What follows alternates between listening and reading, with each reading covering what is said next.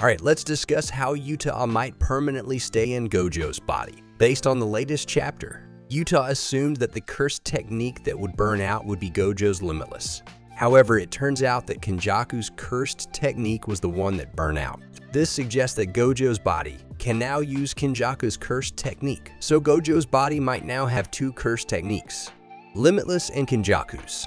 Yuta could use the body-hopping cursed technique only through his copy technique.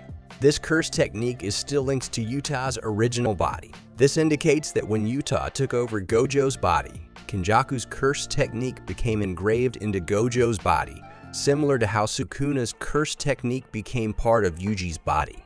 Therefore, Gojo now has two cursed techniques. This is good news. If this isn't the case, then why did Kenjaku's cursed technique burn out instead of Limitless?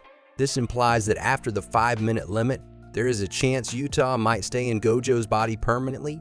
This might get confirmed in chapter 264. Anyway, please tell me your thoughts in the comments below, and please subscribe to my channel and turn on all post notifications so you don't miss any